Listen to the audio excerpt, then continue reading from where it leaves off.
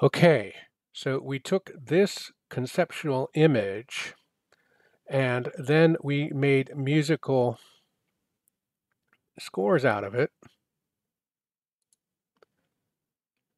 over here, composing in truth beyond words. Then we made an image to go with it here, and then we created an animation.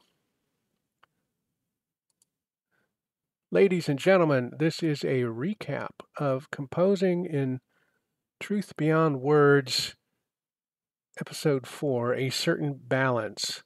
We entered by reflecting that words delightfully challenge us in composing beyond words. And we recapped at the end of today by looking at the last 4 days. We deliberately pushed ourselves to stream and highlight each day. This is day 4. We had a chance to look at idea generation and realization anew. And as we just showed you, we went from an image to a score to an animation. And then we went and did another cycle, went from an image to an animation, and then from that made a score. So all in all, we created and posted 4 compositions. So what we're going to do to bring us home here is show you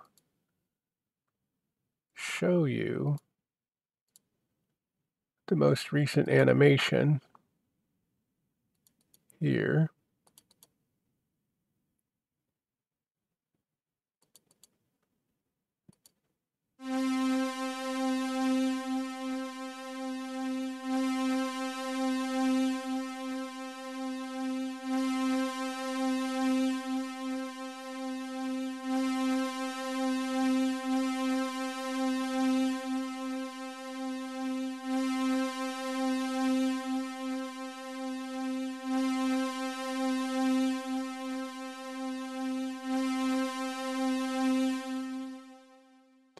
So what we like about this is, as we said, we started with that animation and then we had to create a score to go with it.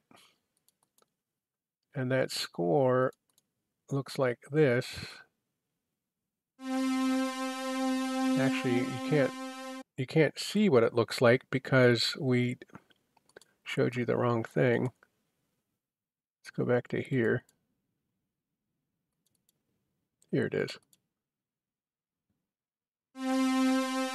So you can see it's just one note with 2 staves, and we had a pattern of strong, weak, strong, weak, strong, weak, strong. That was what we were representing with our ears, and there it is: strong, weak, strong, weak, strong, weak, strong. So we call this delightful. It's not just trying to well, when we say composing in truth beyond words, we're really talking at the moment about vision and sound, and somehow using words to cross connect them, because it's like hard not to do that. But when you try to go back and say, what did we do with vision and sound, then it trips us up.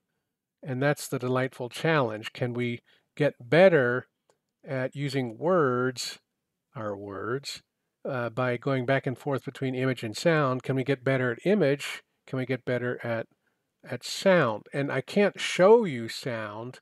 I can play you sound. Um, and we've noticed in other work, when we're trying to communicate with other people, we would like to be able to, in addition to our voice using words, we'd like to use our voice to use sound, like da da da da da da da da da,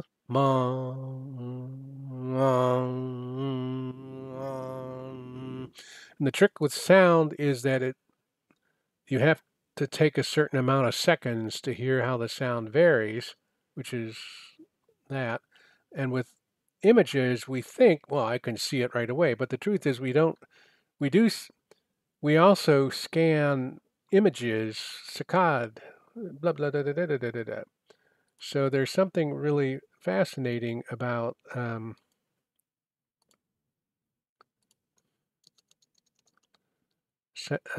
sound and image are both scanned by our senses, however, on different time scales.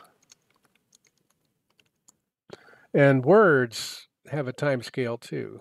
So see anew, do you realize that that's not a GNU new, emergent, etc.? Anyway, our ideas for next time are to be determined. So thank you for hanging out with us. Do take care, do come back, and do keep on streaming.